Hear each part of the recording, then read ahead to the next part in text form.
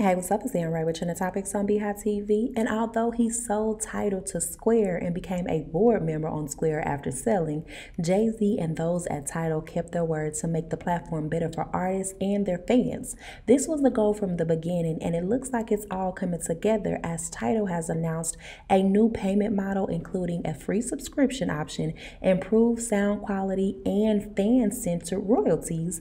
And in addition to the free tier, they have two optional tiers as well that are tailored specifically for users who want high fidelity sound quality.